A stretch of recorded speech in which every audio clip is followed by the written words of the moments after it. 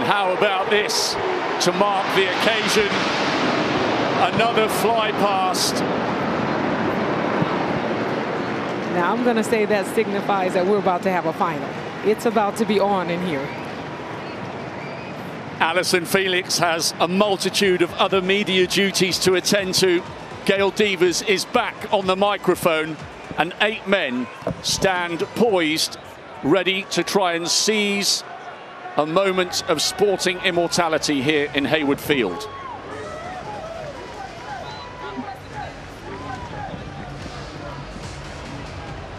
Wherever you are in the world, whatever time it is, whatever continent you're watching on, give us 5 more minutes of your time. This could be very, very special indeed. Curley hoping to upgrade his Olympic silver to World Championship gold on home soil. That was the road to the final. 9.79 in the heats. Akani Simbine, could he take this title back to South Africa? He is a brilliant, brilliant major championship performer, and he's peaked at the right time.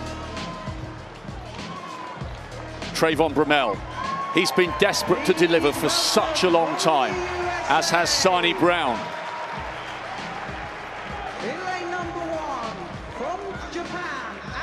200-meter finalist Sani Brown in 1. Bromell is on the outside in lane 8, former world indoor champion. He's been accused of not always delivering his best in the finals. Could he do so? Sani Brown is in 1. He has made major finals before, but not as big as this. Not on a night like this, on a stage like this.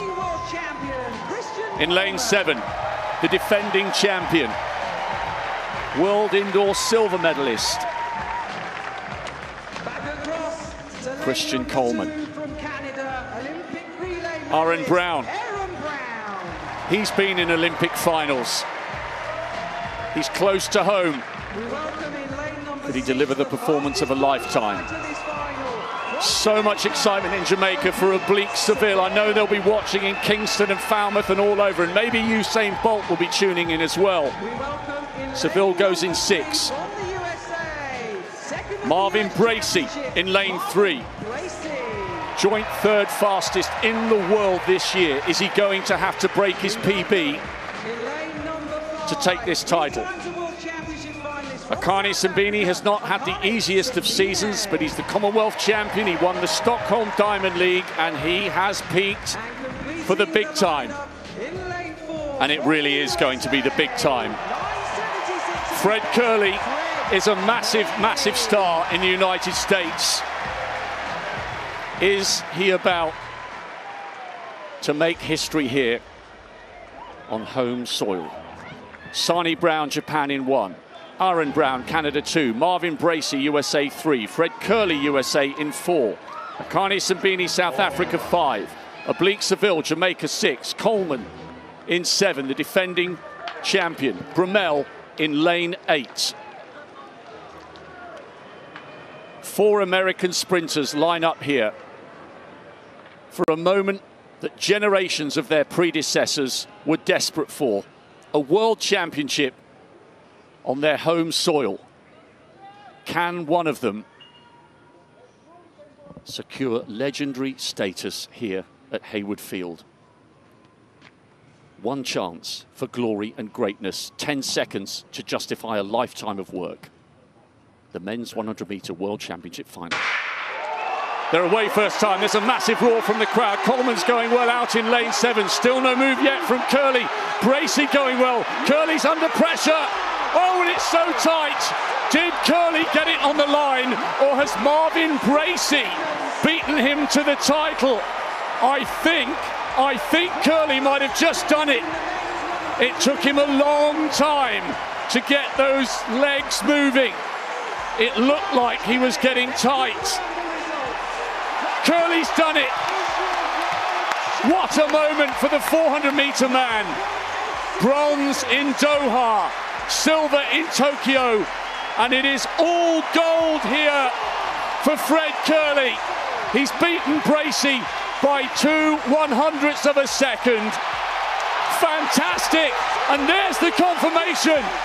Trayvon Bromell has made it a clean sweep for the United States. U.S. sweep, and he is getting that. He's taking his victory lap and getting everyone involved. He did not panic. He didn't get out, but he didn't panic. I was watching Curley coming through the middle. Bracy ran the race of his life. Exactly. He really did. He was clear. He had half a yard, but Curley didn't panic. He said for years that 400-meter stamina would see him through, and it did. It wasn't going to be 9.79, but the time is absolutely irrelevant. The World Championship is about delivering at the very moment you need to. It's not about the time, it's about the number one. And Curley has secured himself a place in history. He did. That's exactly what it's about. Nobody cares about what time he did. What I was most impressed with is that he did not panic, because he didn't have any kind of start. And he did not panic. And Bracy, like you said, he had the race of his life. And you know what? You have to admire Fred Curley. There's no posturing, there's no gesturing. He gives the impression that he's an absolute gentleman. He is focused on his job, and his job is to fulfill a lifelong dream and make the most of this monumental talent that he's got. Coleman got out well, second from the left-hand side, but Bracy was brilliant in lane 3. He was out first, and then Bracy on the inside started moving.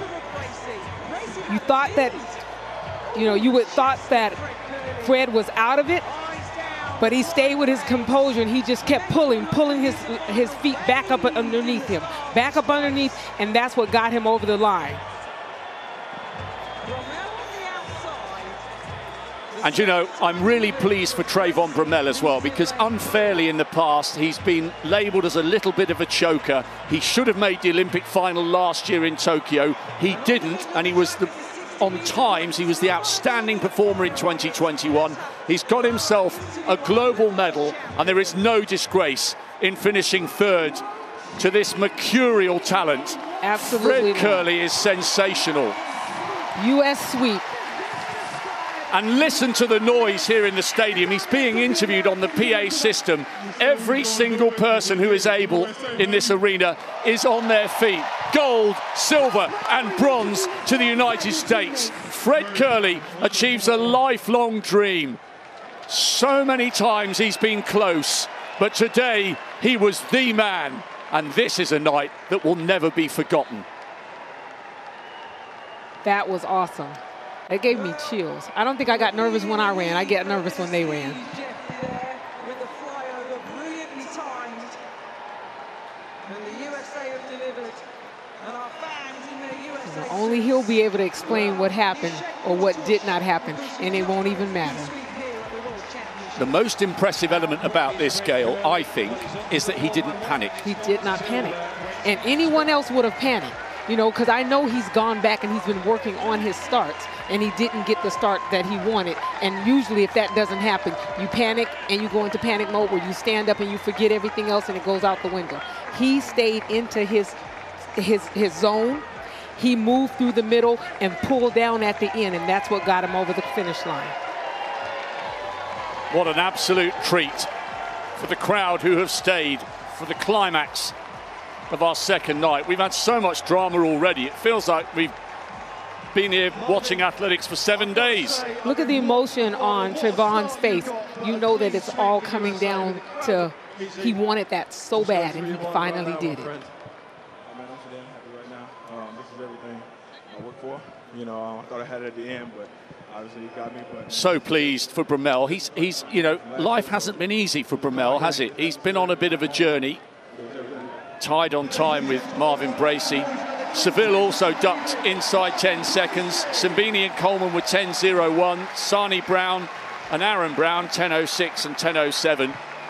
But Curley, Bracy and Bromell, surely, Gail, and this is one of the reasons why we have come here to Eugene, surely a 1, 2, 3 in a home world championship will generate front page headlines in the United States tomorrow. Tell me that's the case. I'm hoping. All I can do is hope like you. It should be everywhere because that was big.